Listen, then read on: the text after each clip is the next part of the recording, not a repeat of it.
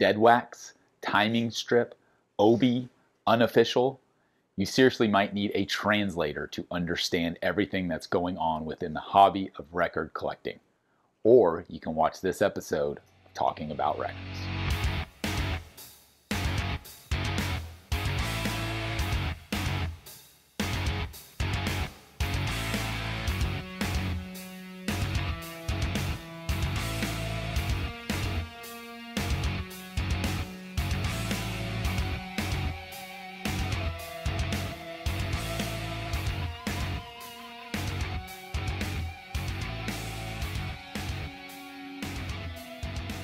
My name is G.I. Sanders from NTX Vinyl, a small chain of independent record shops in the Dallas-Fort Worth area.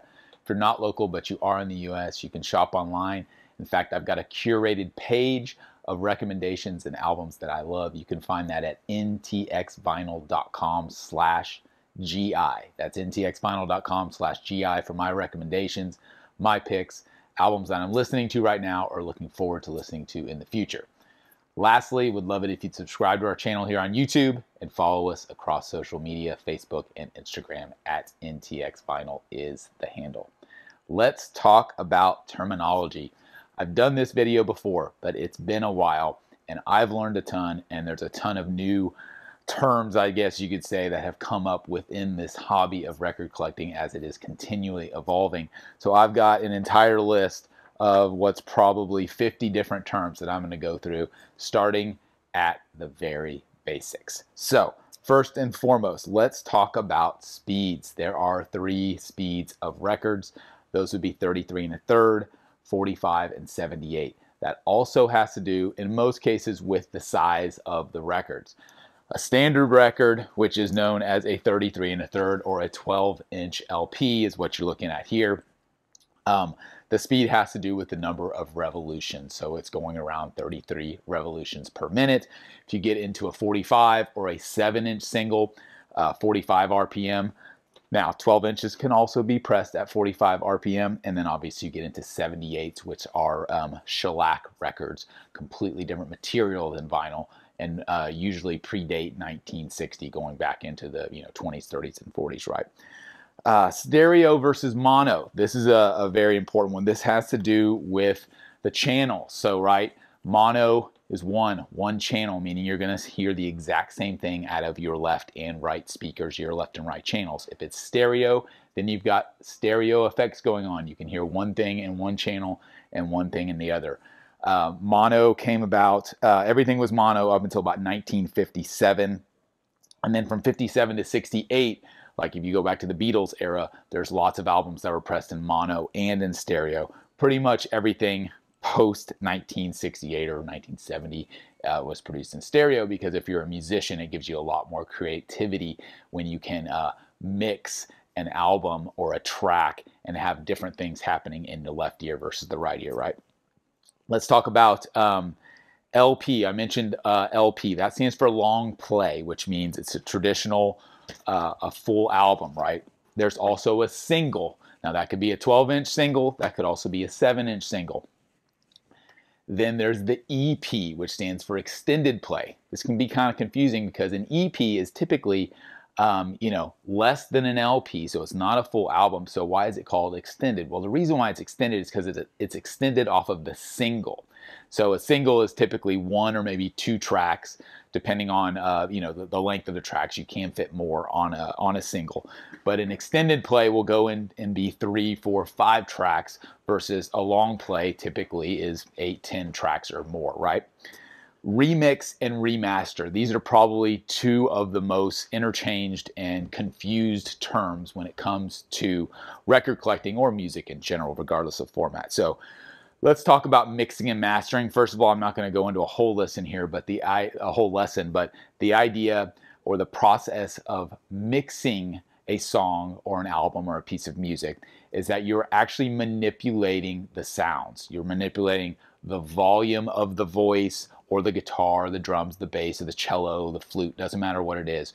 Not only the volume of it, but the tone of it, how it's equalized, where it sits in the mix, as far as maybe you want it just in the right channel and you want it a little lower, and then when it flips to the chorus of the song, you want it to go to the left channel and you want to increase the volume and lower the bass. Like, that's all mixing. You're actually taking what the musician recorded, and in some ways you're manipulating it or massaging it to get it to where the artist wants it in the mixing phase. That's all very intricate and very involved, and there are professionals who specialize in just mixing albums, right? Mastering is totally different. Once the mix is done and complete, and the artist and the producer and everybody has signed off on the mix, that is then shipped over to a mastering engineer. A mastering engineer then puts his expertise on top of it to make sure it's going to sound good on multiple different formats. It's going to sound good on vinyl versus CD versus digital, all those types of things. And mastering gets into the fine details of in vinyl's case, actually cutting the album and providing it to the plant that's then going to make the stampers that will produce the album, right? So don't get confused when you see an album that's been remastered and think, oh, I don't want that, I want the original. It can very well, and in most cases, still be the original mix, so it hasn't changed. It's just going to be updated from a mastering standpoint and actually made to sound better to your ears. Not always, but that's the goal. All right, let's get into the physicality of the record and packaging. First one on my list, I'm just going to go down the list in order. I've got a few examples. Hype sticker. What is a hype sticker? Well, there's a hype sticker. It's a sticker that goes on front of the album, typically on the shrink wrap, and it promotes something to help sell the album. Most cases it'll say featuring the songs, or it'll say limited edition, or it'll say numbered out of this many copies, or it'll say remixed and remastered. Any details that make the album different or unique, that is contained on the hype sticker. It's called a hype sticker because it's supposed to create hype for the album, right? A gatefold. This is a gatefold jacket here, which means it opens up, folds in the middle. There's also double gatefolds, triple gatefolds that have multiple fold outs, right? The inner sleeve, that's very important.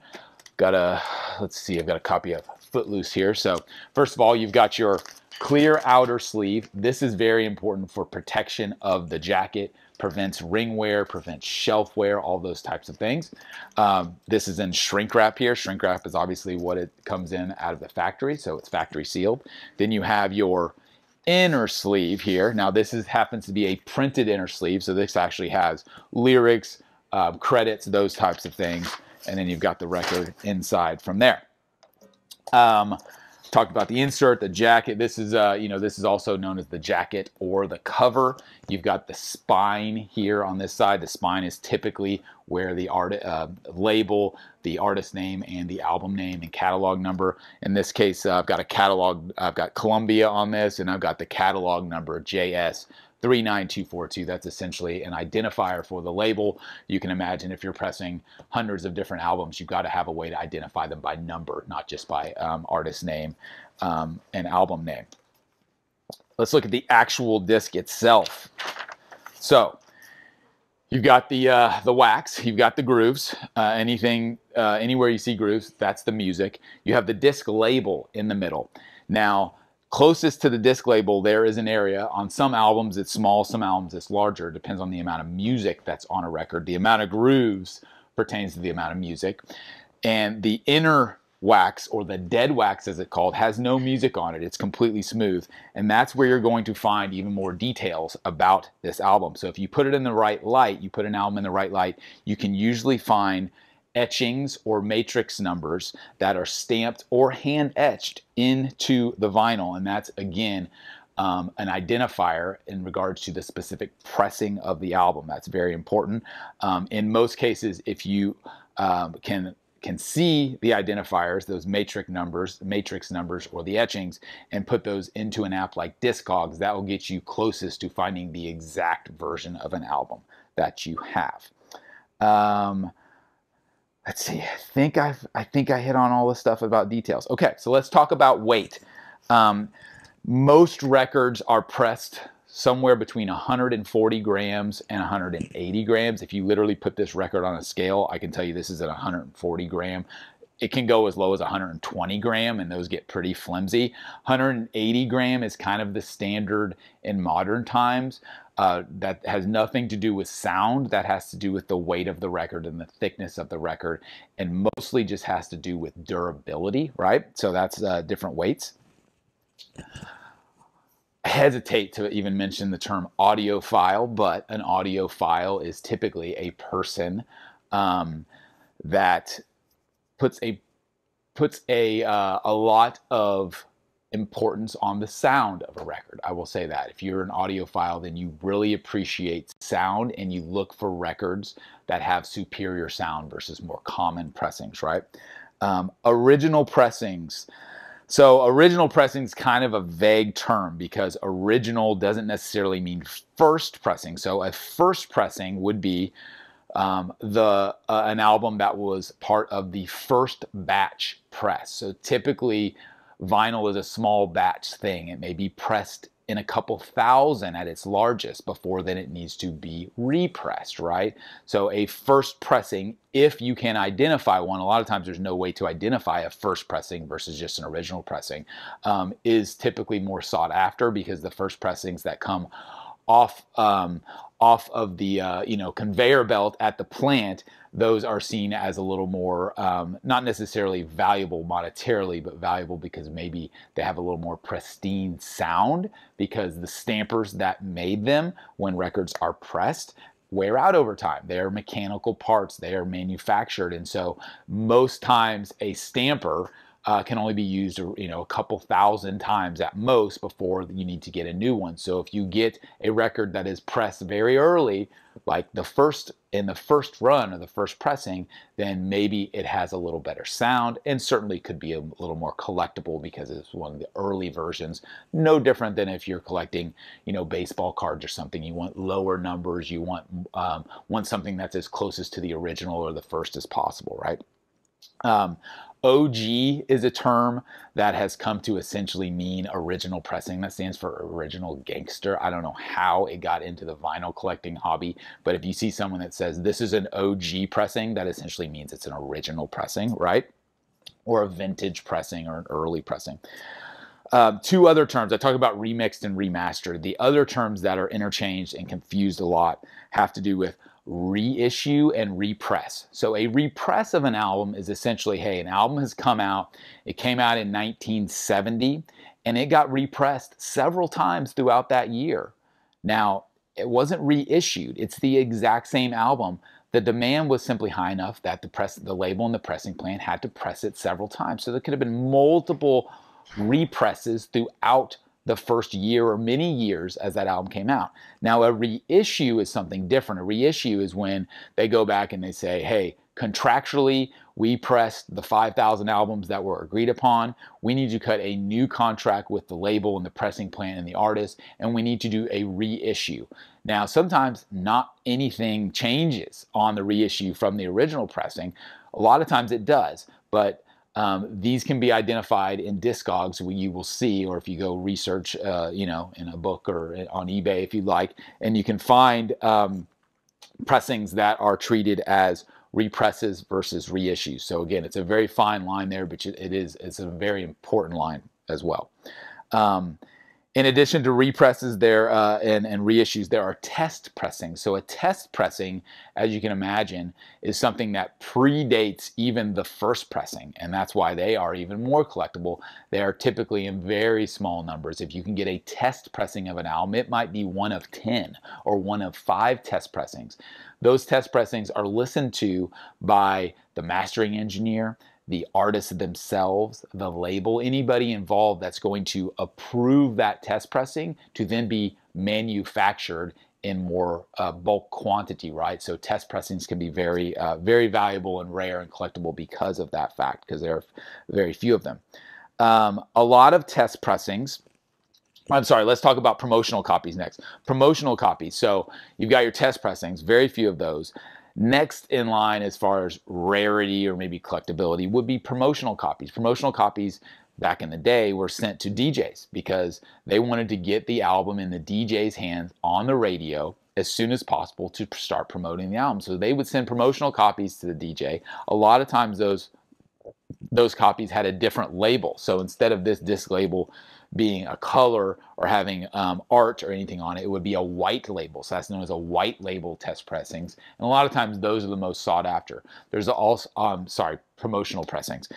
There's also different stamps. So on the backs of album covers, you will see, in a lot of cases, you would see like a stamp here, or sometimes it's on the cover. It's usually gold, and those are called gold stamp promos. A lot of times those aren't as rare or collectible. It's just the normal album that they just stamped on it before they sent it to the DJ, before they sent it to a lot of times journalists if they wanted to get a review. Again, promotional copies to promote the album, not only before it comes out, but also as it is out, to get people talking about it, writing about it, and playing that music. Sometimes you'll see a DJ stamp on certain albums as well. It'll say DJ copy or promo copy, and then it'll have just the letters DJ to signify that it was actually for the disc jockey to play that album on the air.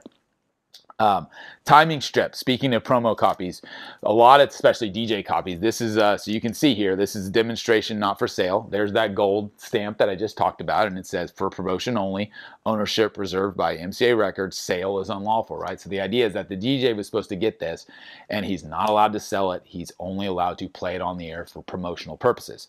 Now, this is the timing strip here, and this is important because a DJ would look at this, and a lot of times this would inform him exactly how long the songs are. So he would know, if I've only got 4 minutes left before a commercial break, well, I can fit this song in.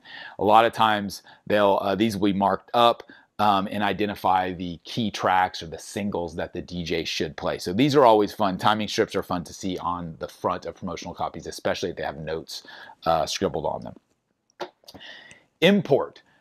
Another very broad term, but essentially I'm in the United States. So if anything is pressed outside of the United States and brought in and sold, that is an imported copy, no different than any other good, right? So imports can typically be more expensive because you have extra costs. They have to be brought in, shipping costs, brought into the country and then resold. They can also be a little bit more rare. So if I'm in the US, obviously finding a record from, Holland or Japan, an imported copy in the US is harder because there's just not as many of them around because they weren't made in this country, right? So import is a pretty vague term, but essentially it just means anything that's imported into the country you reside in. Bootleg and unofficial. So bootleg. Bootleg is a term that essentially originated back from when people used to go to concerts with a tape recorder, and they would record the audio without anyone knowing, without any permission, and then they would take that audio and they would reproduce it in some form, whether it was cassette or a record or obviously a CD, and they would sell that. Now, depending on the country you're in, recordings of live bootlegs are in some ways frowned upon, in some ways completely illegal. It kind of depends. But again, that originates from the idea of someone going in and taping a live show. In most instances, there's also bootlegs exist of recordings that were not supposed to be released. Maybe the album leaked. Maybe someone took one of those promotional copies and started mass producing it illegally. So there's lots of different kind of formats of a bootleg. Unofficial is a newer term in the vinyl hobby, which essentially, it can mean a lot of things too. Unofficial can mean, well, obviously the opposite of official. So if it's not officially pressed, then it's an unofficial pressing. It gets interchanged with bootleg a lot.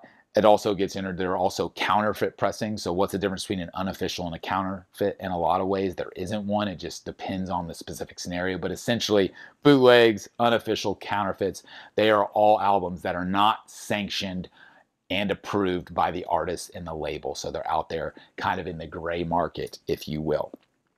Pressing plant codes. So on a lot of, I talked about the catalog numbers on the spine of the record. So again, a lot of times you'll have the catalog number on the spine of a record. You'll also have the catalog number on the disc label. And then as you get into the finer details of those matrix numbers, the dead wax etchings that I mentioned, you will find other codes. Pressing plant codes are typically in the dead wax, and a lot of times they're also on the appended to the catalog number. So if you see PR, that means it was the press pressing plant. If you see MO, that means Monarch. If you say AR, that means Allied.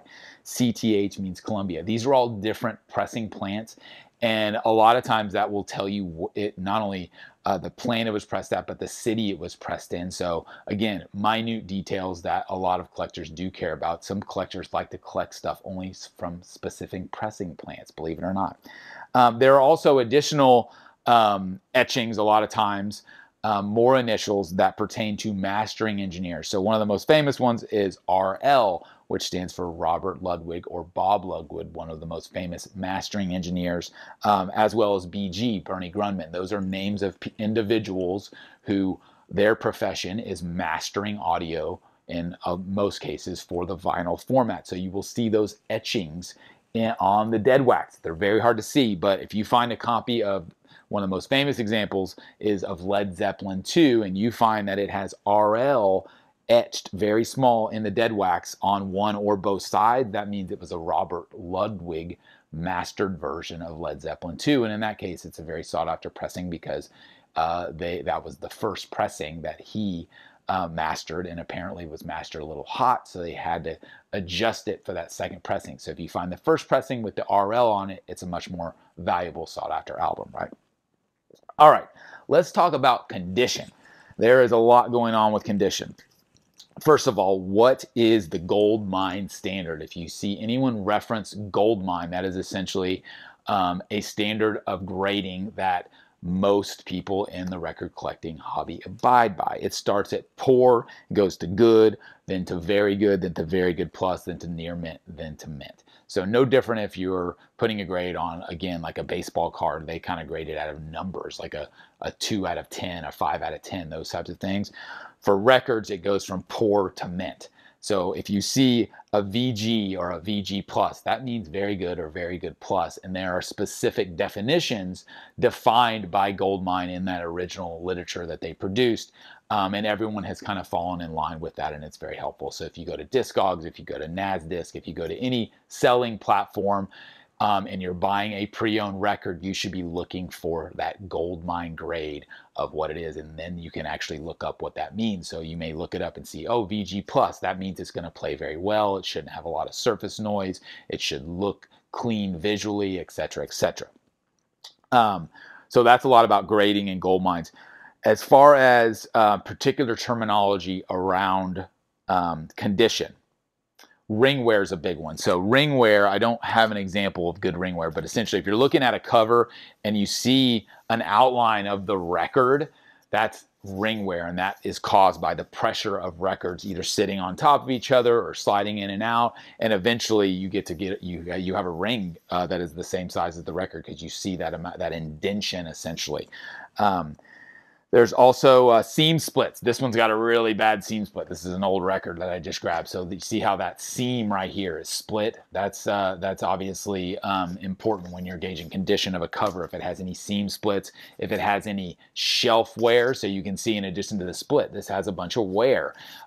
Corner wear, that would be another term. You're going to look for any corner wear there. As far as gradings on the actual vinyl, there's a couple things to look for. Something called a feeler. I use this all the time. If you run your fingers over a particular blemish on a record and you can feel it like a scratch essentially, that's called a feeler, and that's typically pretty bad because the way I think about it is if you can feel it, then you're absolutely gonna hear it, because if you can feel that with your finger, then obviously your stylus is going to be able to feel it, and it's probably going to have a tick or a pop, or even worse, maybe even get stuck and not be able to get out of that groove, right? Hairlines are different. So a hairline is maybe a mark on a record that you can see, but you can't feel it. And then a lot of times you won't be able to hear it either. It depends on the severity of it, of course, but essentially it's a very, very light line that you can't feel that shouldn't impact sound in a drastic way. Sleeve scuffing. If you ever see not like a single scratch, but you see a bunch of kind of what look like scuffs, that's caused by inner sleeves. In a lot of cases, it's caused by an inner sleeve that is made out of paper like this, which is not preferred. The preferred type of inner sleeve, which I'll show you right here, on this Mad Season record is a polylined inner sleeve. So here is an inner sleeve that you want to adapt to, because these will not cause sleeve scuffing because it is a much smoother surface. So when you get an album and it has paper sleeves, if it's an album you really care about and you're anticipating owning for a long time and you want to take care of that record, you should probably, or I would recommend, replacing those paper sleeves with polylined inner sleeves. That's very important. Let's see, moving around. Oh, corner cut, right on cue. So you see how this corner is cut right here on this jacket? That is done for, that was done back in the day when an album was going to be discounted. So they wanted to make sure that once it got discounted and went into the discount bin, that it didn't get shipped either back to the label or didn't get put back at regular price. So they would actually cut the corner, or in some cases they would have a hole punch machine and actually punch a hole not only through the jacket but also the inner sleeves, not the records of course, but they would punch through. So that is to signify a discount copy in most cases. When you're talking about value as it pertains to the norm these days, which is on the Discogs app, you will see low, median, and high value. That median value is kind of like the average value of a normal VG to VG plus copy. That's kind of important, because if you're glancing at a record in a record store and you think you may want to purchase, you may see if that median value on Discogs aligns with where that price is in the condition of that record. Let's talk about warp. There's a lot of different kinds of warp, obviously, on a record. But warp is when a record doesn't lay flat anymore. That's a really flat record right there, so that's what you want to see. If it's bold like this, that's typically called dish warp, because it looks like a bowl, obviously, it looks like a dish. There's also edge warp around the outside, where it's got a little more wavering just around the outside. So there's a bunch of different types of warp, but dish warp and edge warp are a couple of the ones that you see the most. Let's see, last on the list as far as condition in that category, a lot of times I'll see player copy or keeper copy. What does that mean? Well, a player copy is kind of like, well, I'm going to play this one. It's not perfect, but it's a great player copy. It's cool to own. It may not be in pristine condition. It may not be, the most valuable copy of a particular record monetarily. But hey, a lot of people have all player copies in their collection, and that's totally fine. Beyond that, there's a term called keeper copy. Collectors refer to keeper copies as ones that, hey, this is pristine. It's still in the shrink wrap. It's absolutely clean. Maybe it was even sealed when you got it. Those are keeper copies, ones that are, again, higher end. Doesn't matter if that's higher end monetarily or just condition-wise. That's debatable, obviously. But keeper copies are typically looked at as more sought after than player copies. All right. Now we've got a section that I just put specialty because it has to do with a lot of unique types of records. I believe this Mad Season is a good example of my first one, which is an etching. Yes. So why would anyone do this to a record, right? You can see that this actually has artwork, in this case the band's name, etched into the record. Well, the reason why they did that is because there was not enough music on this album to fill all four sides of a double LP. So they had an entire extra side. So instead of just leaving that extra side completely blank, they did something cool and they put an etching on the back. A lot of times it will, again, tie to the album artwork, the cover, lyrics, all kinds of stuff. So etchings are only for visual appeal. You cannot play that side of the record. There's no music on it. It is just something cool added in. Limited edition. I talked about limited edition when I talked about the hype sticker. A lot of times these hype stickers will say limited edition. Well, what does that mean? Unless it's limited edition and it has an actual number on it, you never really know how limited it is. And in a lot of cases, labels, retailers, they will press things and put limited edition on them, and it's not really limited. So in a lot of ways, it's just a marketing term to get people to think it's a more sought after, valuable pressing, and they will want to sell them, so they'll stick limited edition on it. That's different than if it's numbered, because a lot of times pressings will say limited edition and you've got number 64 out of 500. Well, they could always go on and press more, but hopefully they're sticking to, you know, telling the truth and only pressing 500 copies of it and numbering them, you know, that type of thing. So numbered copies and limited edition kind of go together. Picture disc, I don't have one on hand, but if it's a picture disc, it's not going to be black vinyl. It's actually produced, it's a completely different way of producing a record. A picture disc, the entire thing is a visual. They are visually cool, but typically the sound on picture discs is far less quality than a typical vinyl record. Translucent, splatters, swirls, marbles, those are all types of colored vinyl records. So a typical record like this, which is a colored record, yes, black is a color. All records start out as essentially a natural, almost a little bit of a clear vinyl. Black is added to create a black vinyl record. And this is an opaque record because you can't see through it. If it's a translucent record, you can hold it up to light and actually see the light through it. There's a lot of there's translucent black records, there's translucent of every different color. And then when you see different effects on the record, like different colors splattered out or marbling or colors in colors and things like that, those are all different vinyl color effects. OB, this is one that is typically not understood because it stands for outer band insert, which is confusing because it's on the outside, but it's called an insert. Typically, these are seen in a couple different places. First and foremost, they're seen in Japan. You see what is known as an OB strip on a lot of Japan pressings. This is an original or an early pressing of Led Zeppelin 3, and you can see the outer band insert in this case is all in Japanese. It doesn't have to be in a different language to be an OB though. An easy example of that is right here. This is a company called Vinyl Me Please, which I'll get to, but this is their style of OB strip on the outside. So again, it's kind of like a hype sticker where more information is added on the OB strip. It's just another added value kind of coolness factor when an album has an OB strip. Mispressing. There's lots of different types of mispressings.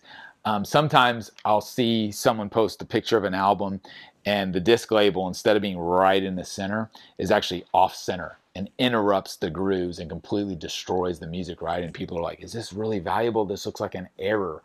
Well, no. Typically it's trash because the music is ruined. Most people actually want to play their records, and so if you've got a disc label that's over here, that would be considered a mispress because it was when it was being pressed at the pressing plant, something was missed, there was an error, and it was screwed up. So there's lots of different types of mispressings. Sometimes it has to do with there's a spelling error on the disc label, and that will be considered a mispressing. By and large, most of them are not super valuable. They are a bit unique, and some collectors do appreciate the novelty of them, though. All right. Last but not least, let's talk through a couple different brand names, because if you're getting into this hobby, you might see terms thrown around like VMP or MoFi or Move LP. So Mobile Fidelity or MoFi is an audiophile brand. That's one of the most common terms you'll see as far as an acronym is concerned. Analog Productions, or AP, is another very high-end, super high respect, a lot of respect for Analog Productions and the quality of the product they put out. I mentioned VMP. This is a Vinyl Me Please pressing. Vinyl Me Please is a record club where you can subscribe and receive a record a month. All unique pressings, most of them on colored vinyl, that type of thing. Move LP, or Music on Vinyl, MOV LP. That's another reissue record label similar to Mobile Fidelity or maybe Analog Productions. Music on Vinyl is produced only in Europe, I believe, so all those are imported to the United States, and they are typically known for being pretty high quality as far as not only the quality of the record, but the packaging. Not as audiophile grade, if you will, as Mobile Fidelity, a lot of Analog Productions, but certainly higher quality than a normal pressing. And then there's labels like Blue Note, which is a super famous jazz an album from, dating back to the late 50s. There's tons more labels you can get into. Columbia, Sony. I didn't mention a lot of the normal labels. Those are some of the ones you see that are more abbreviated in acronyms, right? So most times when people talk about Blue Note, they're talking about the heyday of 50s, 60s jazz, but they're still active to this day. Blue Note is, as far as being a very highly respected record label. So There you go. That's a lot of terminology. It is hard to consume all this. I've been collecting for 30 years and still learning new stuff. If you're just starting out, it's going to take time. Just pick it up in bits and pieces along the way. Gravitate towards what's most important to you. Like, what do you care about? That's probably my best advice if you're a new collector getting into this and trying to learn how to navigate this world of all these terms and unique variations, not only in records themselves, but in the way they're pressed, the way they are talked about, right? So it is an entire culture, and some people would say even a lifestyle, to understand all of this and to live with it and to curate a collection, but it is absolutely a labor of love. So there you go. Let me know what I've missed. Surely there's some terms on here. If there's any that you're still confused about, by all means, put it in the comments and reach out to us anytime. I really appreciate you watching. My name is G.I. Sanders, and we'll be back again soon with another episode of Talking About Records.